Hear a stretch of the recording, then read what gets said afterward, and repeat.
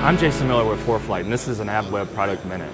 We recently released version 5.2 of our app ForeFlight Mobile, and it's got three major new features. The first is Canadian airport and chart data. That includes the VFR charts as well as the terminal area charts.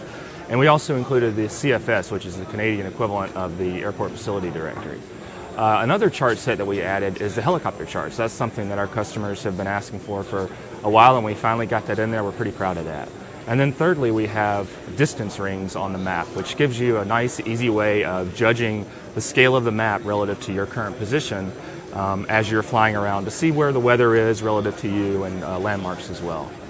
And then we're also here talking about our upcoming release 5.3, and that's got a major new feature there we call plates on maps. And what that lets you do is overlay georeferenced approach plates or taxi diagrams on the map on top of, say, the en route chart or maybe the sectional, as well as put on top of that any of the radar data, weather markers that you'd like. So it's really good for situational awareness as you're shooting an approach in IFR.